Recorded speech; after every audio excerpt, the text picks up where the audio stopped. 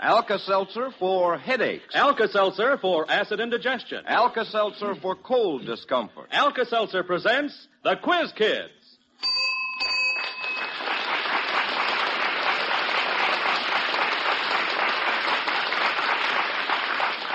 Attention, class. This afternoon, instead of our usual opening question, you children have an assignment in poetry. Since next Thursday is Thanksgiving, you kids are to write an original Thanksgiving poem about things for which you are grateful. Say, that is an assignment. However, it doesn't seem to faze these youngsters here in our classroom one bit. We'll be interested to hear those poems. But first, let's meet the young poets. And here they are, the Quiz Kids and the chief quizzer himself, Joe Kelly.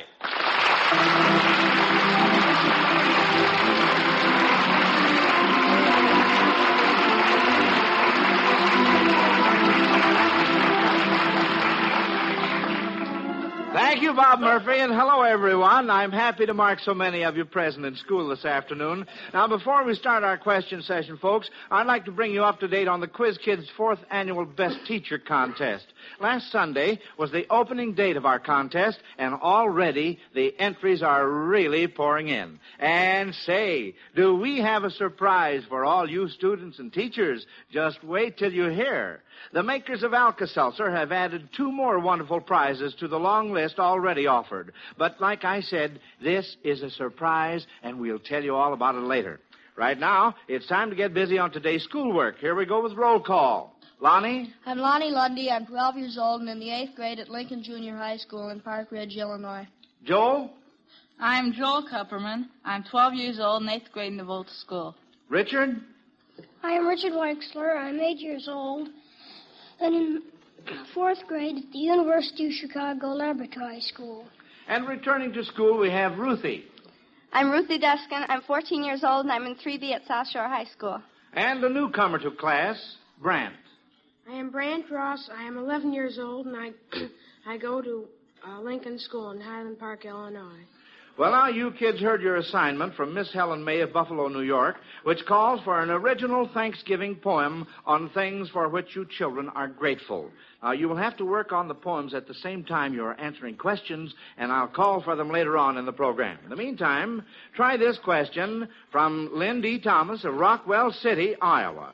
The name of what kind of postage stamp pronounced in reverse suggests what thing that England has not had since the coronation of its last king? What kind of postage stamp pronounced in reverse? Suggest, Joel? It'll be airmail. In reverse, that's mail air. Mail air. Absolutely right. Good boy, Joel. Nice going. That's the right answer. And we're giving Lynn D. Thomas of Rockwell City, Iowa, a fine Zenith transoceanic shortwave radio for sending in that question. Friends, one of these outstanding portable radios is always Alka-Seltzer's reward when the quiz kids answer your question correctly. If they miss, Alka-Seltzer's reward is the magnificent Zenith radio phonograph combination with the new Cobra tone arm and 2 FM bands. Either Zenith radio is a set you'll be proud to own, so get your questions in. Send them to Quiz Kids, Chicago. All right, here we go with more questions. Carl B. Bluegee of Tacoma, Washington, sent in this question. What professional football teams might be opposing each other if you read in the stars that Leo was opposing Aries? Lonnie. Well, Leo...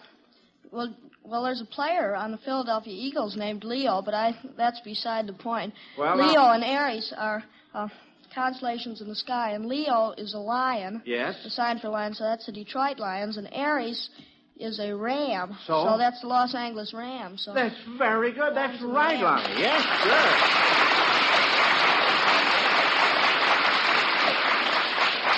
How did the Los Angeles Rams come out last Sunday, Lonnie? Last Sunday, let's see, the Rams played... Who did they play? I've forgotten the Sunday before, I know. Joe? I think they played the Packers. No, they played the New York Giants. So how'd the game come out? Joe? I think the Giants won. No. No, the Los Angeles Rams defeated the New York Giants 52-37. Well, now, let's get back to the question. If Ursa Major were versus Aquila. Richard. Well, Aquila is the eagle. The eagle, so? And, Ursa Major. Ursa Major is the big bear. Big bear, so what? So it would be the Chicago Bears and the Philadelphia Eagles. Right, that's right. Yes, sure is.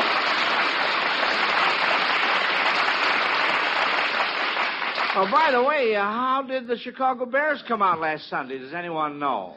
Lonnie? They beat the Green Bay Packers 7-6, and the other team, the Eagles, also won their game. I think it was against the Boston Yanks. Oh, you don't know. Joe, what?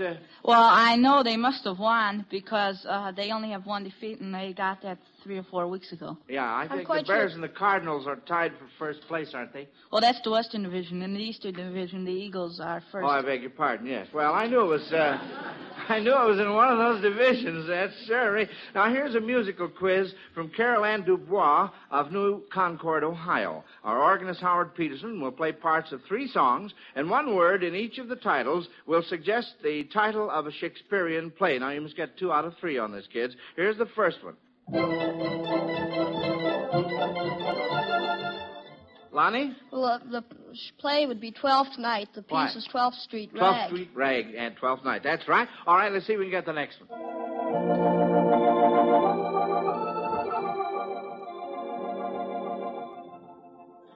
Lonnie? That's I'll See You in My Dream, so it'd be a Midsummer Night's Dream. Very good, Lonnie. Very good. And here's the last one.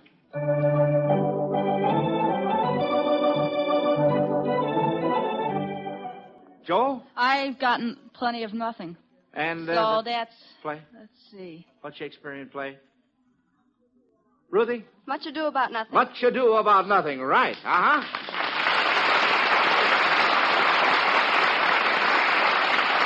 Before we take up this next question, a word from Bob Murphy. Yes, Joe, and this word is directed to all of you folks who have never tried Alka-Seltzer for the relief of headaches.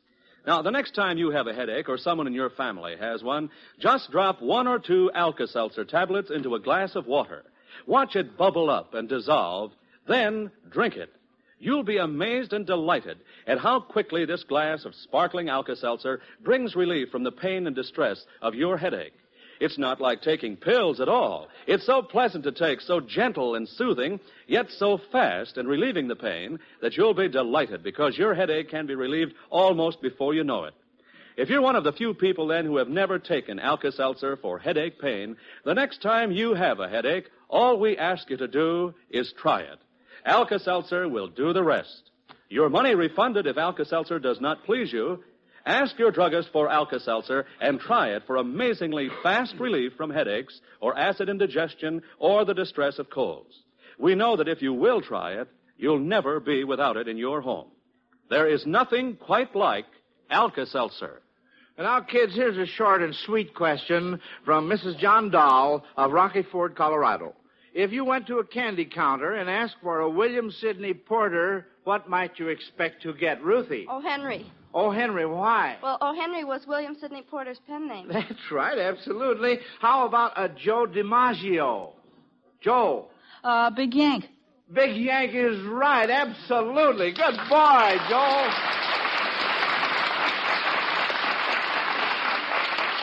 You kids certainly know your candy bars, all right. Well, now this question from Thomas H. Elliott of Boston, Massachusetts, suggests the idea that a lot of people are timid about listening to music by the old classic masters just because the very names of the composers sound so impressive the people are afraid the music will be above them. But if the composers' names were translated into English, they really would become very commonplace. For instance, if you heard a musical number by Johann Bach, you might like it better if you realized it was a little something written by whom? Ruthie? John Brooke. John Brooke. Yes, right, And if you heard something written by Giuseppe Verdi, it would really be written by whom? Lonnie? Well, Joseph is the translation of Giuseppe. And how about Verdi? Ruthie? Joe Green. Joe Green, yeah.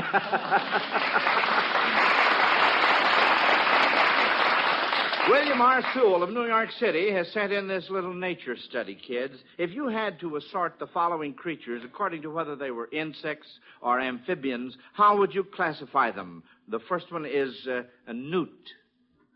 Richard? Amphibian. Amphibian is right, How about a cecropia? Richard again. Insect. Insect, that's right, because it's a moth. Cecropia moth. And now then, kids, I'm going to hold up this next question for a minute while we talk to the boys and girls listening in about the Quiz Kids' 4th Annual Best Teacher Contest. Now, as we told you last Sunday, this year's contest is bigger and better than ever. Why, say, just think of it. You high school and elementary students have a chance to win a $1,000 United States security bond for writing a letter about your favorite teacher. Yes, that's the great first prize offered by our sponsor, the Miles Laboratories, in this year's Best Teacher Contest. Altogether, there are 553 prizes for students this year. Besides that $1,000 United States security bond for the best letter, there are 2 $500 United States security bonds for the next 2 best letters. 20 fine Schwinn bicycles with built-in fender light, kickstands, tank, and horn for the next 20 best letters. And 30 beautiful 17-jewel Whitnauer watches by Longines Whitnauer Watch Company for the next 30 best letters. And 500 gold-plated Quiz Kids pins and honor certificates for the next 500 best letters. That's 553 prizes for the students who write in about their favorite teacher this year. And wait a minute. Now, remember I said we had a surprise for you? Well, listen, here it is. Along with the grand first prize of a $1,000 United States security bond, the makers of Alka-Seltzer have arranged for the student who wins this prize to have a wonderful 2-week trip. Yes, it's the Three Nations Tour conducted by the Happiness Tour Travel Agency of Chicago. Now, that word wonderful doesn't even begin to describe this fascinating Three Nations Tour, boys and girls. You take your mother or your father with you, and you travel to Canada, Old Mexico, and here in the United States you'll see such sights as the Pacific Northwest, Hollywood, Catalina, Carlsbad Caverns. Oh, say, this is a trip you'll remember all your life.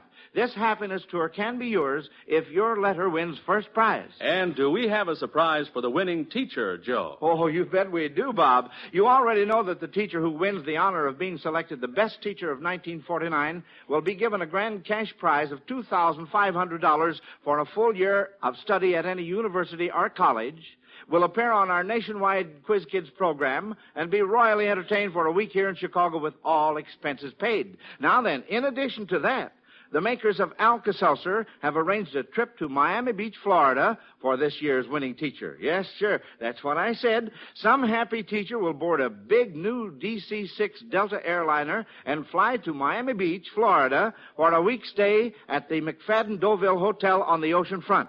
Now, I want to say to all you boys and girls listening in, that happy teacher can be your favorite teacher if your letter wins in our Best Teacher Contest. That $1,000 bond can be yours. That exciting Three Nations Happiness Tour can be yours. So get busy on your letter and send it in. Here's all you do. Just write a letter of any length on the subject, "The Teacher Who Has Helped Me Most." Write your letter by yourself, without any help from your parents or your teacher, and send it to Quiz Kids Best Teacher Contest, Chicago 77, Illinois. Make yours a sincere, honest letter, remembering that what you say is more important than how you say it. And don't put off writing this letter that can mean so much to you and your favorite teacher. Do it right now. This contest closes midnight, December 18th. You can write about any teacher you now have or one you have had in the past, providing that teacher is still teaching. Be sure your letter contains your name, age, grade, and school, and home address, and the name and school of the teacher you write about. All letters become the property of the Scholarship Committee. Decisions of the judges will be final, and in case of ties, duplicate prizes will be awarded. Don't forget now, you grade school and high school students, write a letter about the teacher who has helped you most, and send it to Quiz Kids Best Teacher Contest, Chicago 77, Illinois. Well, let's see. We have more questions for you Quiz Kids, and here's one I think you'll like to try. Charles R. Anderson of Richmond, Indiana, has a chemistry textbook published in 1944. Can you name 6 changes or additions you would have to make in the table of elements to bring it up to date? Ruthie? Well, for one thing, Missourium, number 43 in the elements, was changed to technetium. That's right. And the symbol is TC.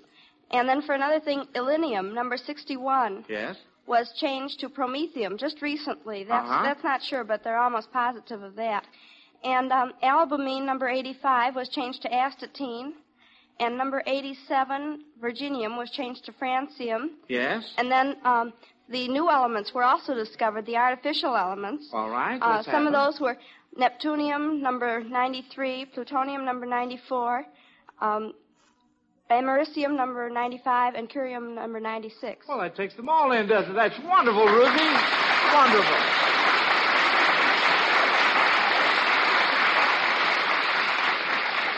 Only asked for 6, and you gave me 2 times 4, which is 8. And, you know, that's certainly interesting, especially about the new ones. It reminds me of the thrill we all had a few years ago when Dr. Glenn T. Seaborg, right here on the Quiz Kids program, made his first public announcement of the discovery of elements Americium and Curium. All right, now the next question from our Alka-Seltzer question box is a quickie from Ethel M. Smith of West Hartford, Connecticut. There are 16 men on a side, and one of the 16 is a woman. What is the game? Richard? It would be chess. Chess, absolutely. Yes, sirree.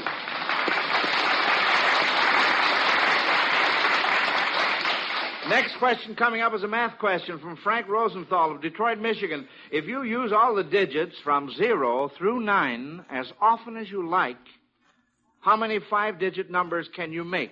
Now, you have pencil and paper for writing your poems, but I'm going to ask you to work this in your heads. Joe? Well, it'll be all the numbers from 9,999, from 10,000 to 99,999. So that would be 90,000 numbers. 90,000 is absolutely right. That was plenty quick, Joe. Plenty quick. Now, I've just had the nod from Bob Murphy, and it means that he has his crystal ball all set up, and we're going to have a look into the future. Right you are, Professor Kelly. Look closely now, Professor, and tell me what you see. Okay. Well? Yes, I'm trying, Bob, but, well, it's a little hazy, don't you think? Oh, come now, Professor. Surely you can see that golden brown turkey, that cranberry sauce, those candied sweet potatoes, and those great big pieces of pumpkin pie. I've got it. It's a Thanksgiving dinner. Oh, you bet it is, Joe. And what a feast. Why, the table is full to overflowing with all the good things to eat. And say, you know, Mother, when the folks sit down to that wonderful Thanksgiving dinner you cooked for them next Thursday, they're not going to give too much thought to the consequences of overeating. So, Mother, be on the safe side. Here's a suggestion. Check that Alka-Seltzer supply in advance. Yes, make sure you have Alka-Seltzer on hand in case some of the folks enjoy too much Thanksgiving dinner and, as a result, have acid indigestion. You know, Alka-Seltzer offers amazingly fast and wonderfully soothing relief from acid indigestion. In fact, thousands of folks agree there's nothing quite like Alka-Seltzer. It's a refreshing, sparkling solution that's as far from a bitter dose of medicine as anything you can imagine. So check that Alka-Seltzer supply. If those tablets are down to 4, remember, it's time to buy some more. And say, buy an extra package, too. That's the wisest thing to do. Well, now, kids, it's time for a little fun. And since so many of our listeners enjoyed hearing little Richard Weixler ask a riddle last week, I'm going to ask him if he has another one to try us on. Can you think of another riddle, Richard? Remember, you stumped us last week, and I think we ought to have another chance. I have one, Mr. Kelly. Oh, have you got one? Oh, fine. What runs and runs and runs on one leg? What runs and runs and runs on one leg? Oh, say, there is a super double duper. Lonnie? A stocking. The a what? woman's stocking. Stocking. Is That's that right, Richard? Lonnie. Huh? That's right. Oh, we got it! We got it! Hooray for our side. Oh, dear. Ah, well, now that makes us even Steven, doesn't it? Wish I'd have thought of that myself. Well, here we go. I'll tell you what. Let's see what you quiz kids have written for your Thanksgiving poem assignment, which I gave you at the beginning of today's question session. Are we all set? Let's see. We have 2 hands up, and Ruthie's still working on. All right. Well, you go ahead. We start off with Lonnie. Well, this is rather short. For trees and flowers and singing birds, for books of learning so full of words, for schools and churches and everything, my thanks today I gratefully sing. Fine, Lonnie. That was very, very fine. And now then, how about you, Joel? We should be thankful for that in these days of strife and war, we live in a free country where after election great, there is no hate. And no, I can't read my own writing. And no, unlike some countries, revolutions and bitterness is fate. All right, fine, Joel. And, Brant, how about you, son? I haven't finished yet. Oh, haven't you finished? Ruthie? I'm grateful for so many things. It's really hard to say which ones to put into this poem to tell to you today. The very most important thing that ever came to me is being born in the USA, the very best place to be. Why, what if you or I were born beneath the Nazi yoke? I'm sure we wouldn't laugh it off as if it were a joke. And this Thanksgiving, we'd enjoy that turkey in the pan much more if they could have one, too. Let's help them all we can. Oh, say that.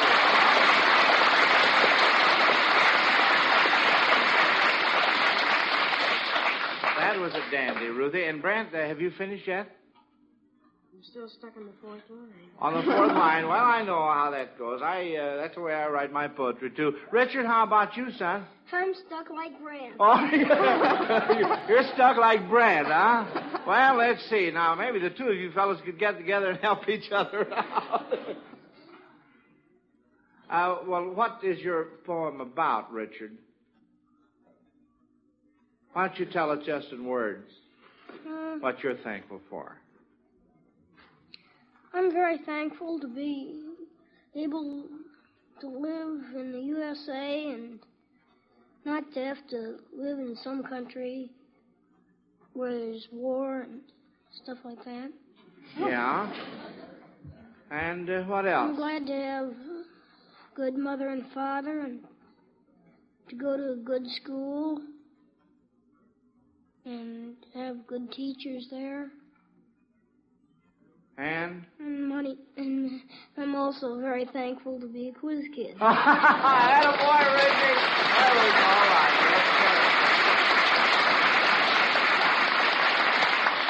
Now, just see how you can make up a little poem there without even using a pencil and piece of paper. That was just dandy. And, Brant, how about you? Can you sort of add the last or fourth line there from your mind instead of writing it down? How does it start out? Let's hear. Dear God, I thank you for everything you have given to us. Well, I think that's plenty. That certainly is. That's very fine. That's a very sweet thought.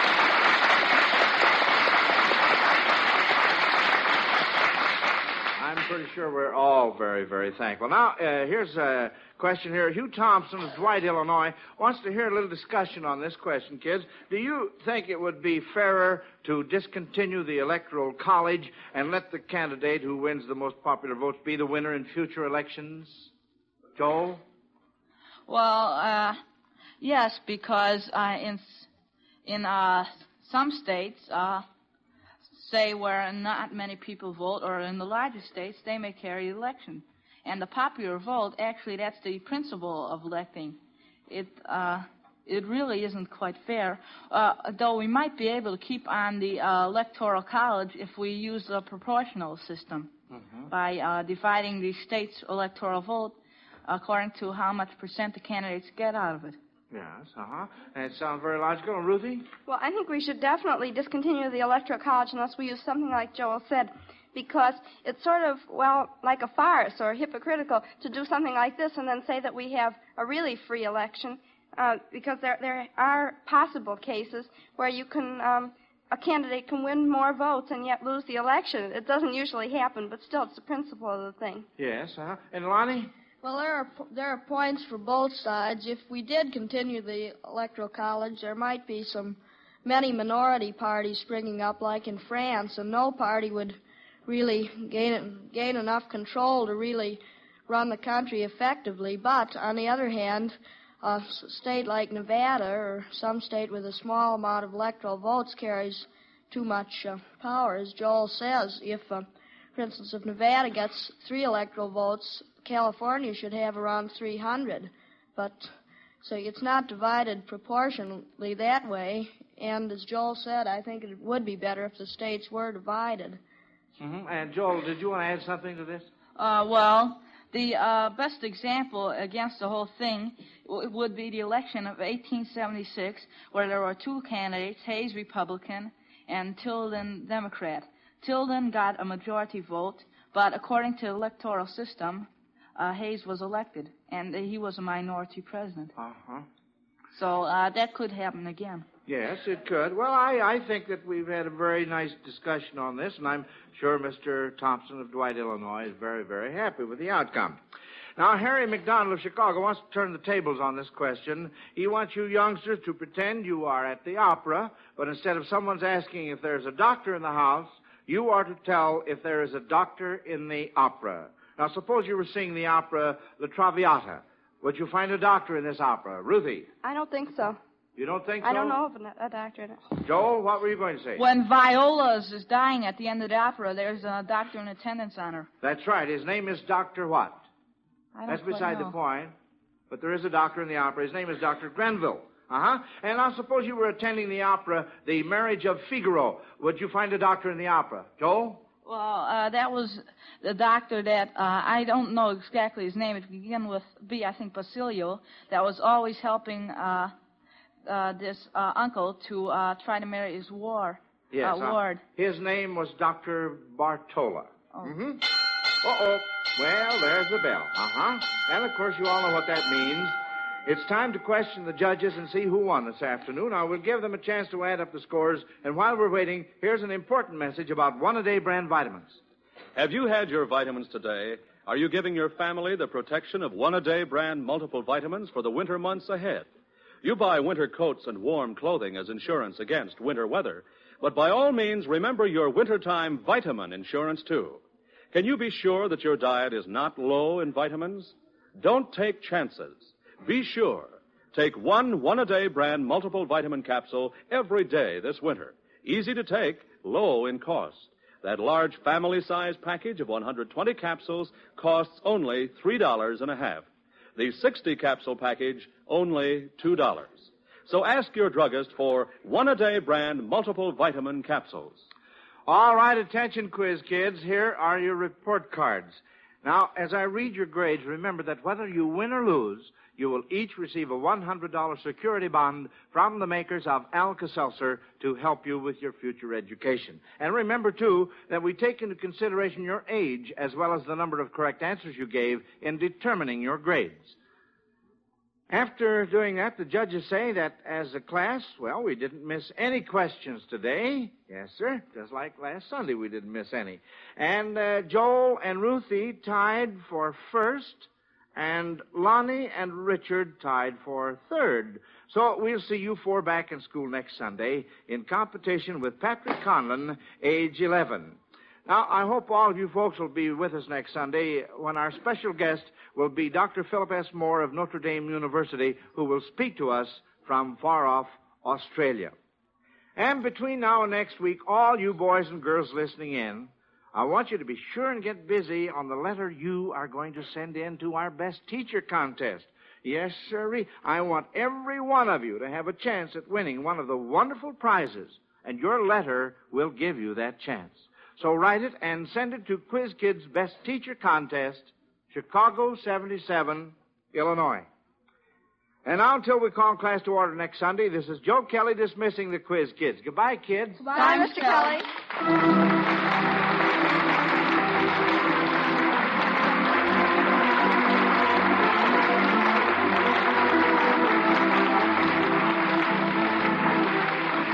Listen to the Quiz Kids every week and listen to Alka-Seltzer's News of the World every Monday through Friday on most of these NBC stations. This is Bob Murphy speaking.